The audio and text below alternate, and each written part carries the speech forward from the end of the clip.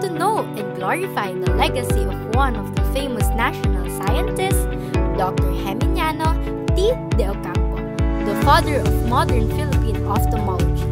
Dr. Geminiano Chosong de Ocampo completed his high school days at Marcelo H. Del Pilar National High School, formerly known as Bulacan High School, in 1926. In 1932, he pursued medicine at the University of the Philippines.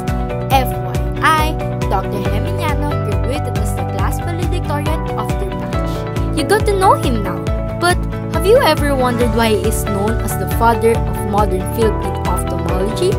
After finishing college, he worked as an ophthalmology and later on founded the Philippine Eye Bank.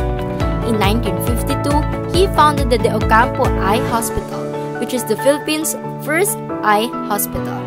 Dr. De Ocampo became the Philippine Ophthalmological Society's first Filipino president in the year of 1958. Keep an eye on him because he was the first Filipino to develop and manufacture a corneal dissector in the United States. He received the Aristotle Medal in Ophthalmology from the Asia-Pacific Academy of Ophthalmology.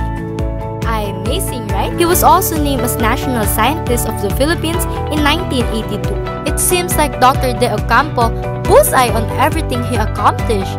He only not just proved his wit, but also gave honor in our country.